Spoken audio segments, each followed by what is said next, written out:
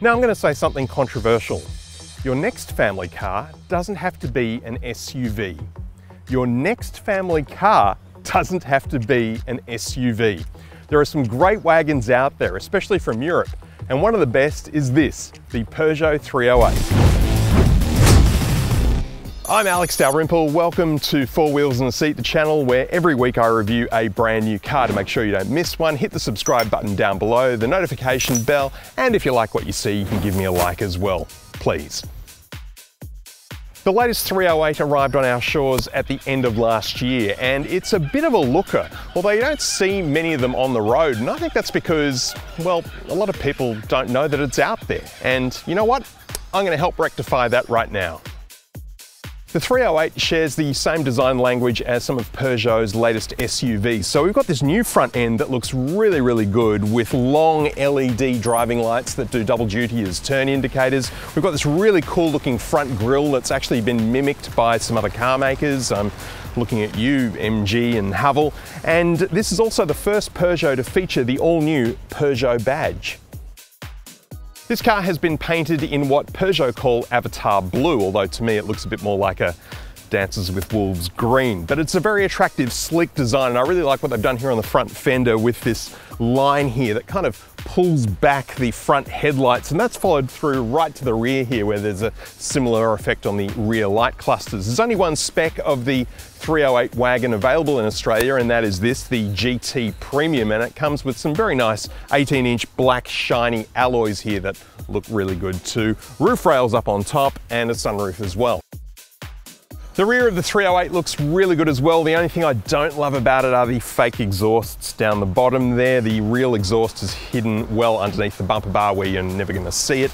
There's a slight sort of whiff of Hyundai Kona about this design, but I mean, look, it looks much better than that. And the rear light clusters here are just awesome. They actually turn on in sequence as you approach the car at night to welcome you back to your vehicle.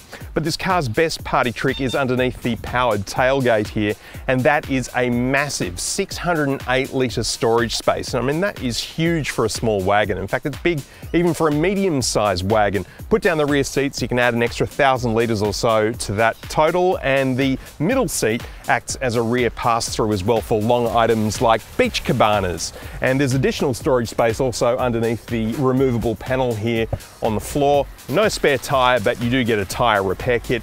And I can tell you this car had more than enough room for my family of four's annual summer road trip to the beach this year.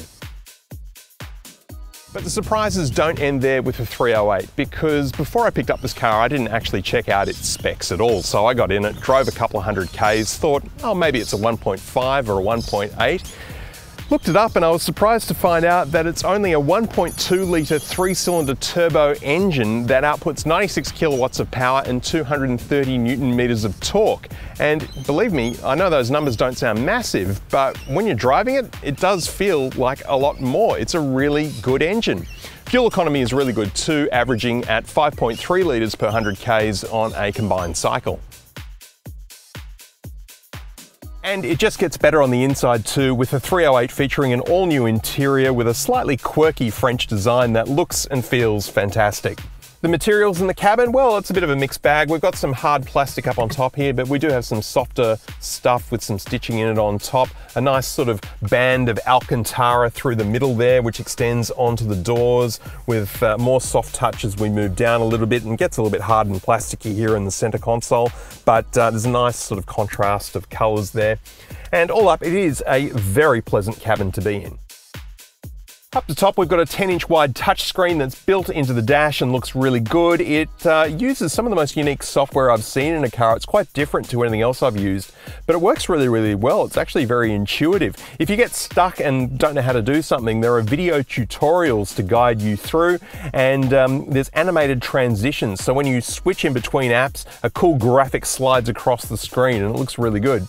The native navigation powered by TomTom is one of the best you're going to find. It's up there with Google and Apple in terms of ease of use and the amount of detail shown. There's wireless Apple CarPlay and Android Auto, although pairing your phone for the first time can be a little bit of a painful experience, but I got there in the end. For reasons best known only to Mr. and Mrs. Peugeot though, the GT Wagon only has a 6-speaker sound system as opposed to the hatchback's 10. It sounds adequate. Paired with the top screen is a smaller lower touch screen which act as shortcuts for the main screen, and you can actually customize these to whatever you want them to be, which is a really handy feature. Some physical shortcut buttons just underneath that, mostly for the climate control and the volume for the sound system. We've got a couple of storage shelves underneath that. The top one is wireless charging for your phone, although it can be a little fiddly just to get your phone to sit on there properly, and it does tend to slide around a little bit when you're going around corners, which is a bit annoying. The lower one is a good spot to maybe keep your wallet, perhaps. There's a USB-C input there, a 12-volt outlet. Underneath the sliding cubby here, we've got a couple of cup holders, which are a good size. The gear shifter is up here on this raised section, and it's sort of like a big switch, which actually really comes in handy when you're doing a 3-point turn, because you can just have your hand resting here and go reverse drive really quickly, and it just makes it really simple. Park is done by pushing the P button at the top there. Engine stop start just above that, and we've got the drive mode selector and the electronic park brake. I like the design of the digital instrument cluster. I just don't like where it's positioned. It's really high above the steering wheel, so your view of it is always partially obscured by the wheel, especially if you have your hand resting up on top here. In terms of what it does, well, it's fully digital and completely customizable. Indeed, you can choose what widgets you want to display up there. There's a few preset display modes which you can scroll between by pushing the button here on the indicator stalk. And overall, I think the design actually looks really good. There is apparently a 3D function, which I've seen in some other Peugeot SUVs, but in this car, it doesn't seem to be on, or if it's been turned off, I cannot figure out how to turn it back on. So I'm not quite sure what's going there, but I can tell you the 3D look does look pretty cool when it works.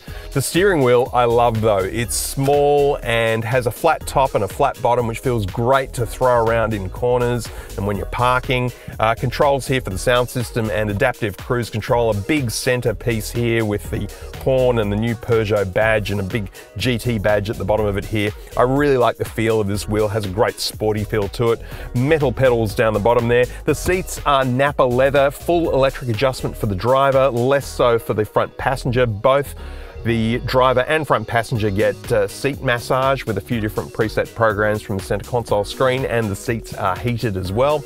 Great lumbar support too, which is great on a long road trip. Seating position, really good in the cabin. Perfect view out the front there, almost to the front of the bonnet. Good view through the rear vision mirror through the back window, although it is a bit high up, so you will be relying on the cameras a little bit, which is fine because the view of the cameras through the center console screen is razor sharp. And the rear of the 308, which is perfect for kids on a family road trip. I can tell you my two have been very happy in the back here because the seats are comfortable with that nice Napa leather. They've got two USB-C ports to keep themselves entertained on a road trip with their devices, which is great for my wife and I, so we can listen to podcasts at the front. In terms of backseat comfort for adults though, well, it's a little bit squashy and it's not really helped by the hard plastic shell on the rear of the driver's seat here. I'm 190 centimeters tall and I'm behind my own seating position, and my knees are touching the seat in front, but it's not too bad. Not a lot of toe room though, and headroom is actually pretty good. We've got a couple of extra LED lights up here for some additional lighting. More of this nice Alcantara here on the door inserts. Cup holders in the door as well. No center armrest for rear seat passengers, unfortunately, although this does drop down as a pass-through for long objects.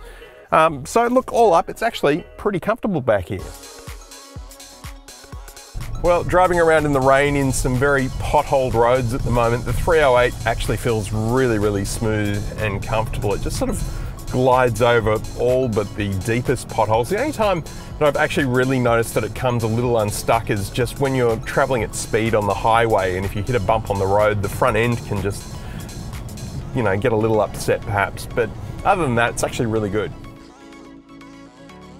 We have three drive modes: normal, eco and sport, and in a cool little feature, they actually change the color of the interior lighting and of all the colors on the center console and digital instrument cluster as well. So when you put it into sport, everything goes a kind of cool shade of red.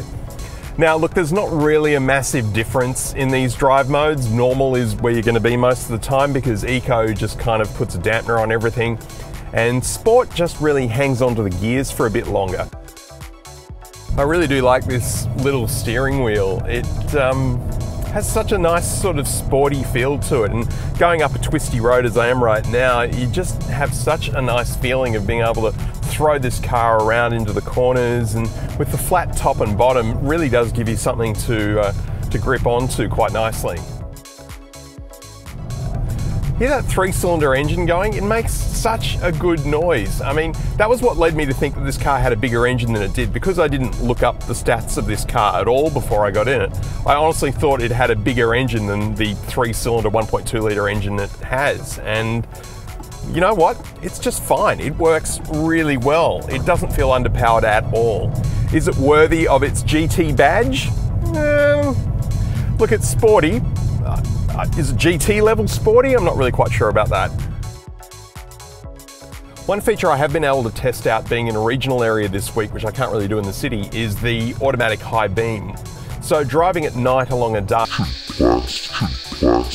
it will automatically lower the level of the high beam when there's oncoming traffic or if there is a car in front of you, as not to startle the other drivers.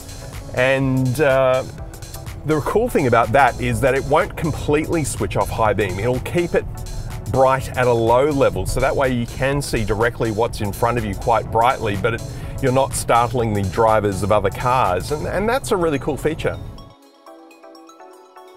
Performance in the wet is really good too. The roads are pretty soggy today, and I'm not losing any traction or grip. There's no wheel slip.